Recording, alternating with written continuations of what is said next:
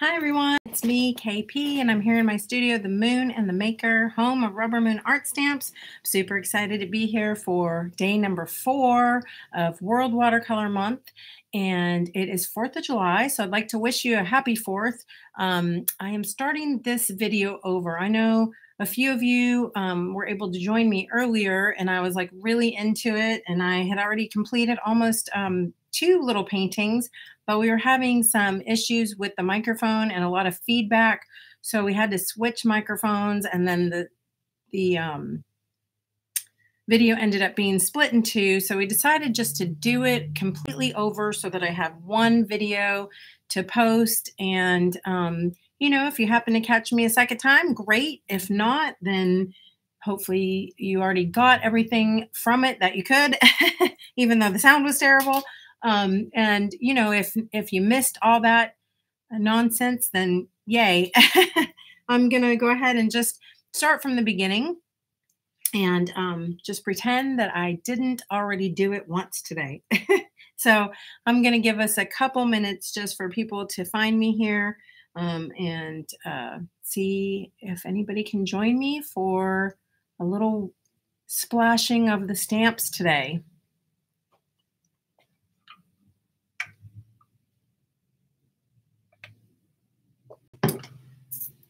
I know that it is the 4th, so probably lots of you are, getting ready to do things with your family or just enjoying the day off. Maybe you're going to grill, or maybe you're going to go see fireworks. Whatever you do, I hope that it's safe and that you have a great time with your family and friends. But I do also hope that you get to get makey. I think watercolor is definitely worth celebrating. So anyway, we'll go ahead and get started. As you know, I'm working on a 3x4 format. I'm using cold press 300-pound watercolor paper. And today I'm going to actually do 2 little samples for you here, 2 little pieces of art. Yesterday, I pulled these out because these were our pieces from yesterday. This one obviously has this sort of fresh, springy color palette, and this one is monochromatic. They're both really done using the same technique. And I know I had a little bit of feedback yesterday, and someone said that they're having a little trouble with the strokes for these vines and leaves. So of course, I just encourage lots of practice and play, and you will, come up with your own ways of mark making and your own look for your leaves and vines.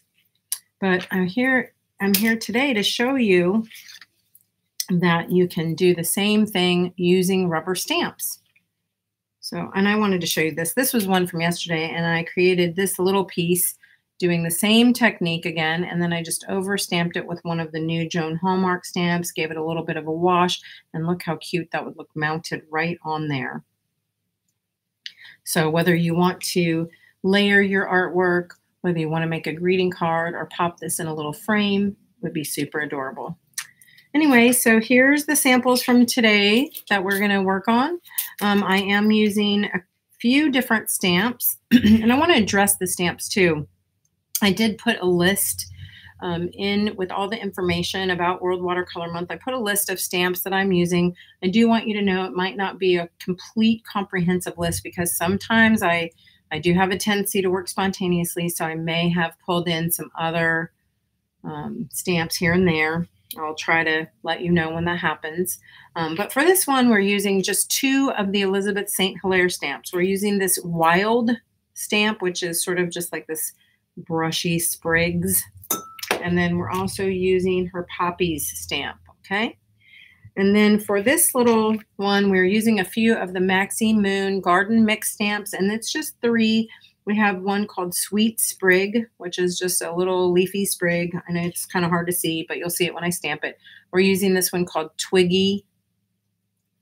And then we're going to use another one called Itsy Bitsy Blooms, or Bitsy Blooms. Again, I know you can't really see these that well, but you'll see them better when I stamp them. Again, I just have my core watercolors squeezed out into this little palette, and I'm also using the core mini half pan set. All right, we're going to start with the one for Elizabeth St. Hilaire. And again, I'm just encouraging you to play this way. And especially if you feel like maybe your leaves or your vines or your sprigs didn't come out exactly as you had hoped, then you can definitely find stamps that will work for this technique. So I'm going to go ahead just like I have every other day for watercolor day. And I'm going to ink up my stamp using paint.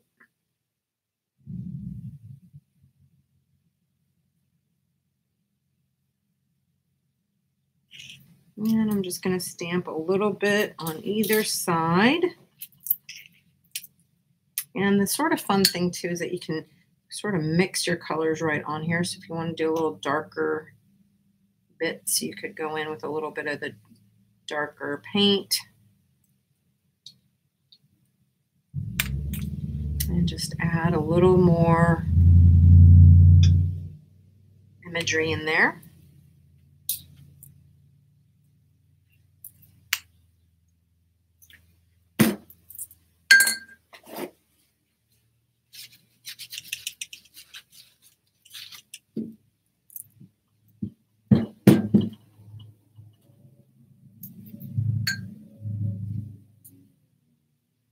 And I'm going to put just a really little bit of this pale aqua or this pale teal.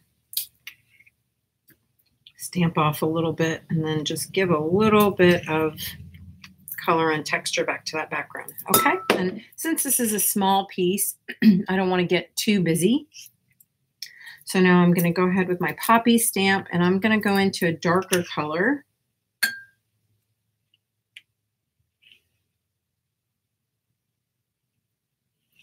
And I'm going to stamp a little here in the foreground of that darker.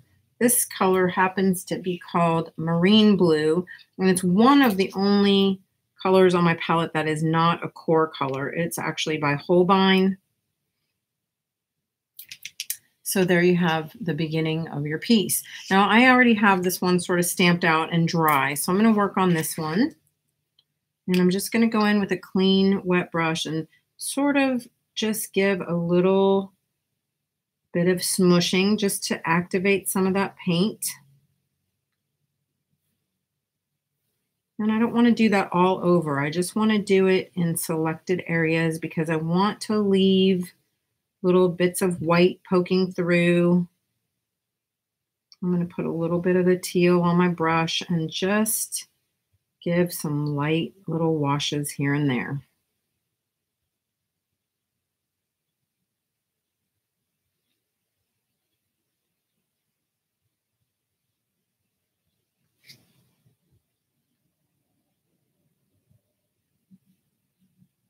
Really pretty much sticking with the same colors that I used and just tapping in some color and letting it flow sort of organically.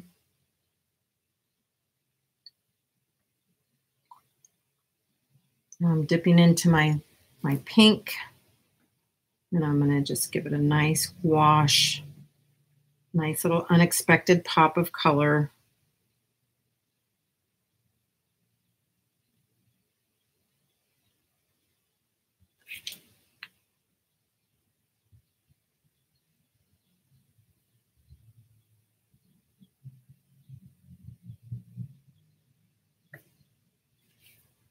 And finally, a little bit of phthalo blue, really, really light, and pull some of the blues in up at the top.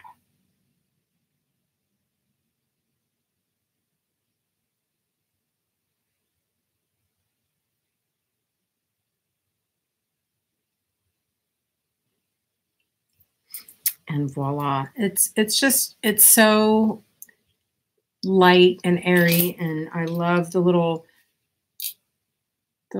bits of white that peek through. It gives such a nice brightness to your piece. And of course, you could definitely do some splatters if you wanted to splatter some little unexpected color.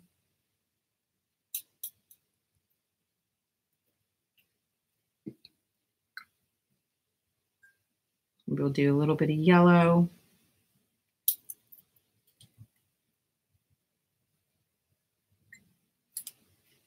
And there you go. You have a piece that you could easily frame.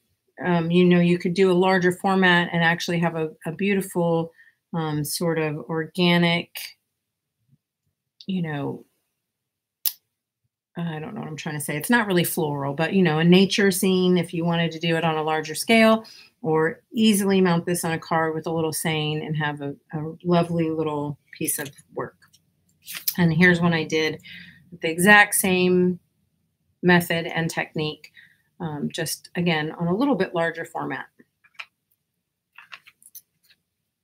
For the second piece, I just want to show you, again, it's going to be real similar, but we're going to use a few different stamps. We're using the little Sweet Sprig, the little Twiggy stamp, and the little Bloom stamp from Maxie's Garden Mix. Again, same premise. We're just going to load it up with color, randomly stamp it a few times here and there.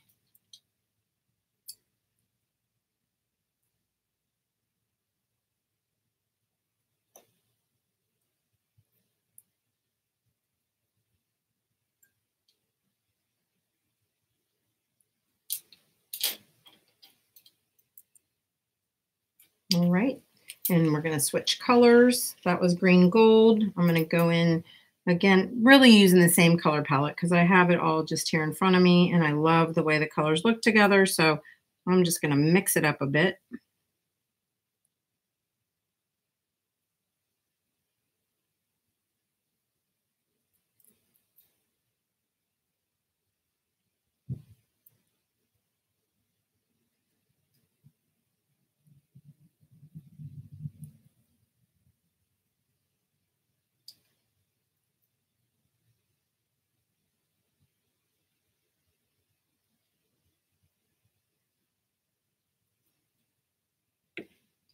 So that's with the Sweet Sprig. Now I have my little Twiggy, and I can switch colors again, just doing various shades of greens. So I had a chromium green oxide, and now I'm using a little sap green.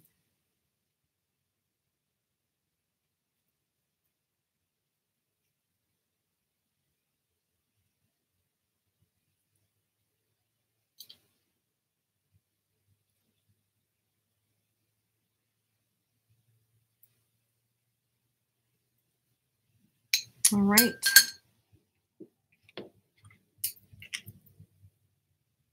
And the only reason I thought I would just do these two different ones for you is just to show you with just a slight change of imagery that you can get a different look.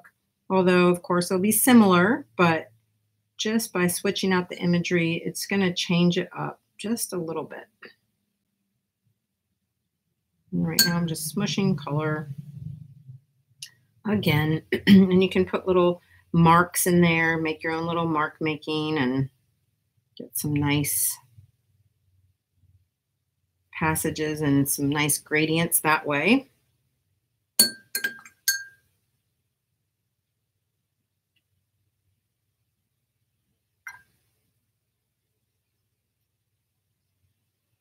Again, I like to leave areas of white. I'm not just trying to like put washes over the whole thing.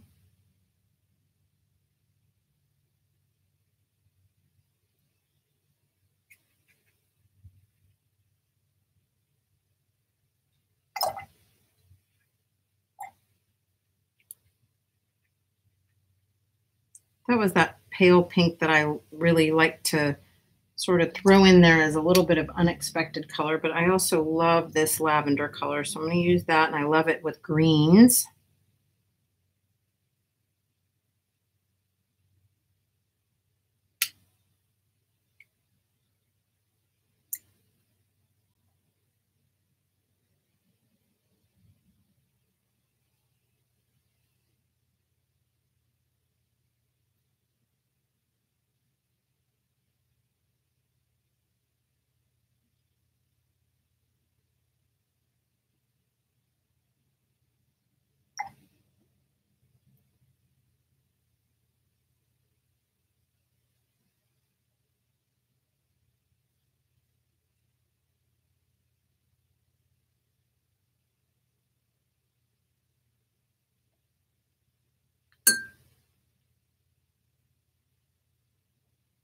And, I like to build up that foreground with a little bit more depth of color and even oftentimes darker values right here in the front.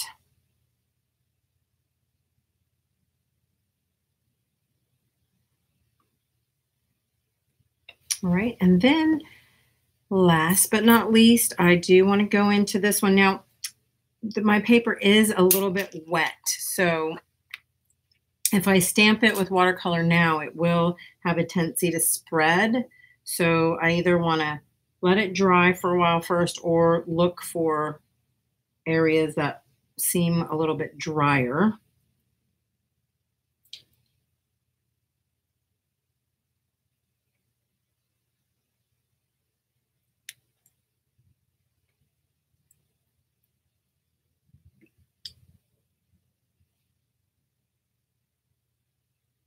And I'm going to paint them in.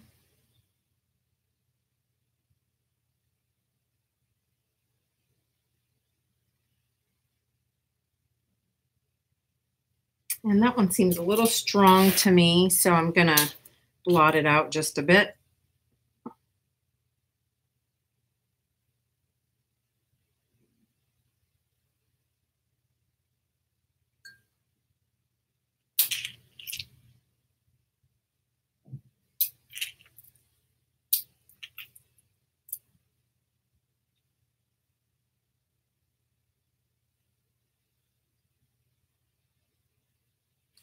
And voila. Well, no, that still looks like some of those areas are a little bit strong for the softness of the background. So you might want to just play with those a little bit till you get them how you like them.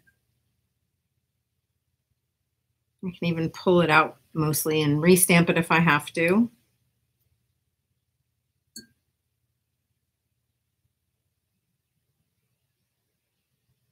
Hopefully not though. I think I got it. And then maybe again with the splatters if you want to, because I find if you do a few little splatters, and you could also use your splatter stamp if you feel more comfortable, but it's sort of just, there's a nice little touch, I think.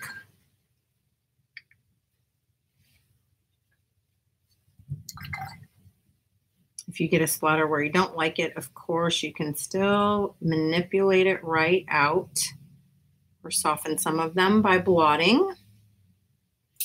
But voila, isn't it so pretty? And then, of course, this one would be perfect for especially one of the new Joan Hallmark images, would fit so lovely right in there, just the same way that I did this little one. So if you have any cute fairy stamps or little garden gnome stamps or things like that, that would look adorable. But again, even just with a beautiful saying, or you could manipulate this, push it just a little bit further, and have yourself a nice piece of frameable art.